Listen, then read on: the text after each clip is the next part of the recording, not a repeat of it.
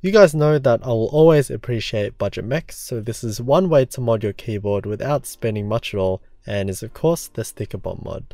This isn't anything new and is done with many personal items. One that I've always remembered is KB Warriors HHKB on Instagram, so I did some quick research and came across this comment which I loosely followed. If you don't have a collection of stickers, you can buy sticker bomb packs from anywhere really for a few bucks. But to celebrate 20 years of One Piece and my love for it, I bought this packet of 60 stickers for $4. And I mean, it doesn't need to be a budget mech, but the one I'll use is the GK61, which is a 60%. The bezels are pretty thin, so we won't get to see much of it from up top, and that's why I think the HHKB is great for this with more surface area. And to be clear, this is the very first time I'm doing this, so I don't really know what I'm doing, and therefore isn't really a tutorial, I'm just showing what I did. First thing is to disassemble the keyboard. I guess it isn't completely necessary, but it makes things much easier. For 60% keyboards, they're super easy to take apart, but for larger boards it may involve a bit more and will probably void a warranty. I disassemble most keyboards I review, so you can get a better idea from those videos. Alright, so let's get started. So again, I don't really know what I was doing, and I didn't really have a plan in my head, but I did read up and I did watch a few videos on how to stick a bomb.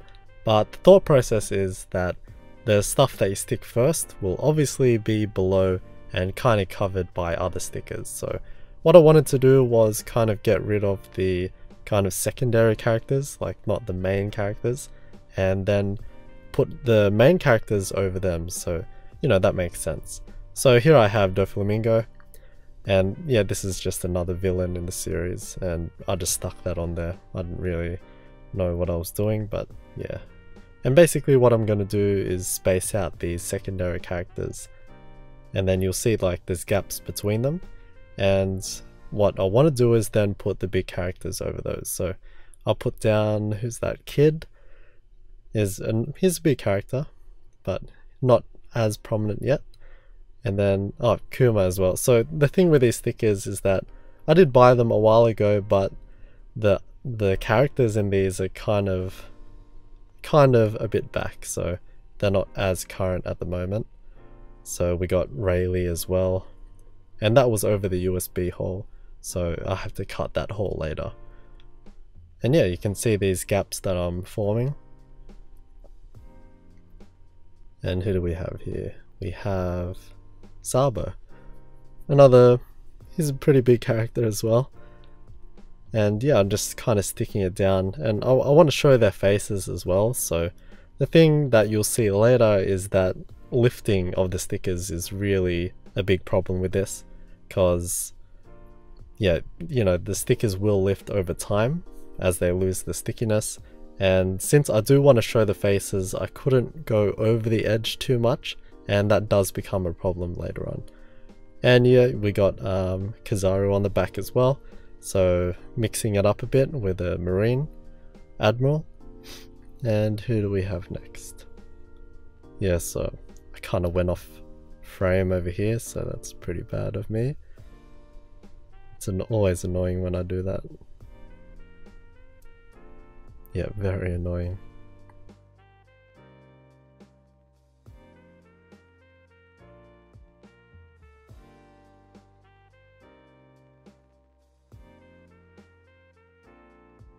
And here I have the One Piece logos. So I have a few, there's like 2 One Piece logos in this set, so I wanted one to be prominent on the back, and then I'll later have one on the bottom. And this is just like a kind of white and black logo. And yeah, I'll just see, like, you're always going to cover some stickers, so don't be too disappointed when you do cover them. So I basically just covered Kizaru's face over there, so yeah, just look at that. And that's the back of it, by the way. And yeah, it looks pretty good.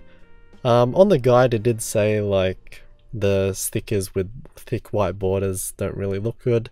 I couldn't be bothered to cut them out, so I do have the thick white borders still on, and yeah, it doesn't look too bad.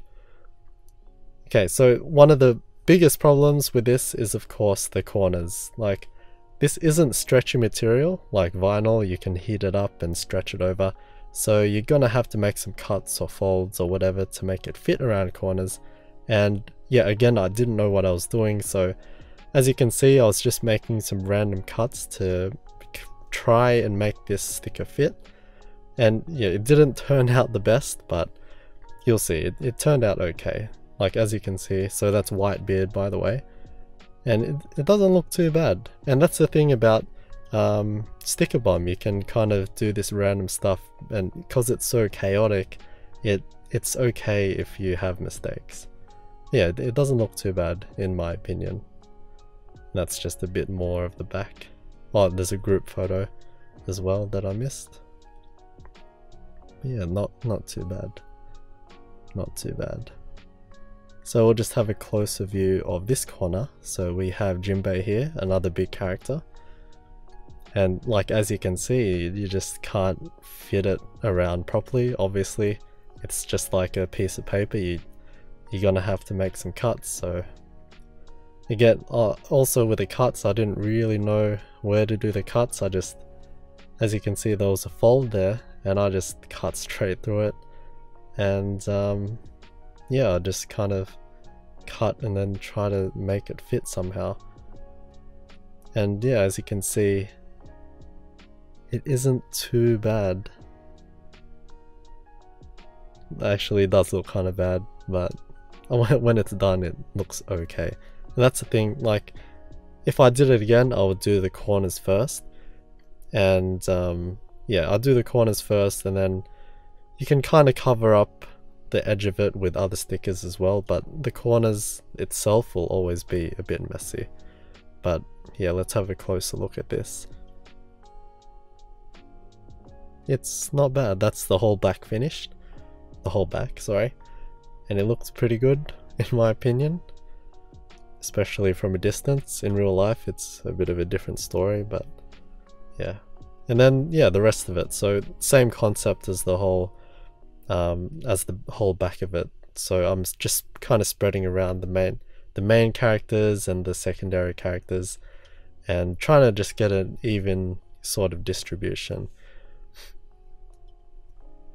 And yeah, like I didn't have many characters to play with, and some pretty outdated characters that I didn't want to stick on, so I left some of those out. And so I had 60 stickers, so I don't know how many I used, maybe half of them, and that's for a 60%. So you can probably get away with 50 sticker packs or whatever, but if you have 100 stickers, you'll easily cover whatever size keyboard, I think. And we have Shanks here on the front, and his mate Hawkeye's right next to him. Got Ex-Admiral. And then yeah, so on the front we have, who do we have? Blackbeard there, and I put on Usopp as well, which is another big character. And then you have to have Luffy on the front as well. I'd actually put 2 Luffys here. So yeah, you do need Luffy on the front, because that's what you see. And then I kind of did plan out the back a little bit, since it was a bit easier. You can just lay them out. So we got Sunny, we got Garp over there, we got Ace. And yeah, just sticking them all around. Akainu right on top of Ace, which is pretty good. If you watch the series, you'd know. Yep, just sticking on more of the members, so Nami, Sanji. Got Luffy, and of course we want that, well I did want that big One Piece logo in the middle. And I had to kind of put Zoro sideways there, just to cover up the gaps. Then you got the big Luffy, and then that final piece, the One Piece, right in the middle, which looks pretty good. And yeah, you can see all these spare stickers I have around. I didn't duplicate anyone except for, I think, Chopper, Luffy, maybe Zoro, I think. But yeah, that's it.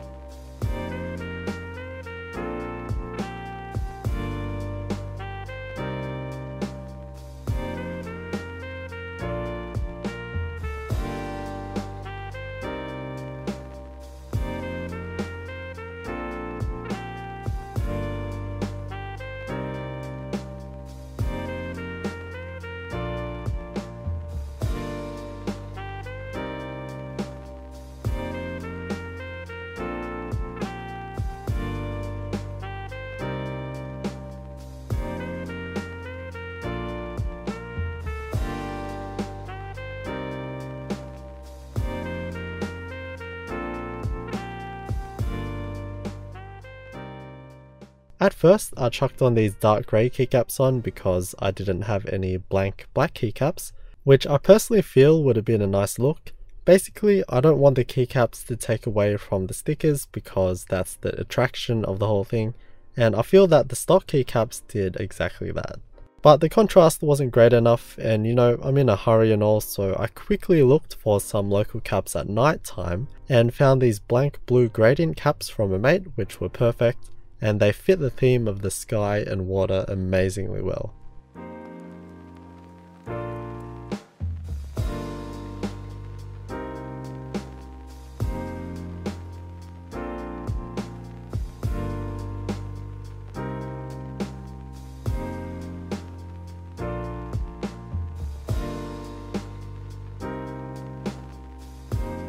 And here it is all done. It's by far one of the more striking aesthetic mods that you can do to a mechanical keyboard. I know it's not for everyone, it's chaotic and just not the clean aesthetic that a lot of people like to go to, but you need a bit of chaos and it's just great to have in the collection.